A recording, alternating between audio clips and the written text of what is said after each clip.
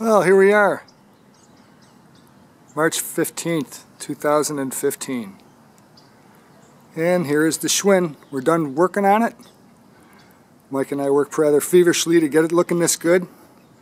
So I thought I'd bring it outside and take some pictures and show you the after. I showed you the before in the other movie, so this is going to be the after shot after we took it all apart and cleaned it up.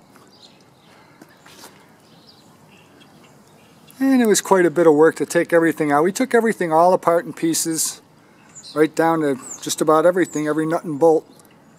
Took everything apart and cleaned it, polished it, straightened it. There's a lot of, well, whatever. There's a lot of work.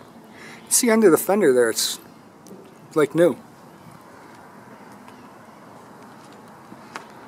So coming around the other side here, I wanted to just show you how nice the chrome cleaned up. And the paint, of course. Paint wasn't bad.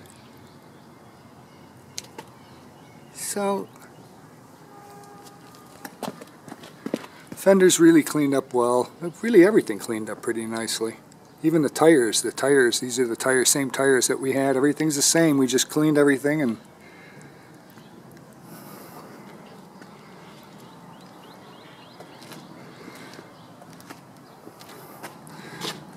so these are the quick glimpses I'm giving you here of the after product. It's pretty nice. Came out pretty well. Even the disc brake cleaned up nice.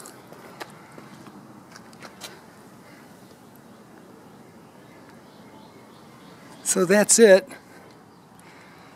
Didn't take us too long. Kept me out of trouble for a while. And Mike helped out, of course. Did all the hard work that I couldn't do because of my arthritis in my hands. But there she is, guys. Lemon peeler. After product.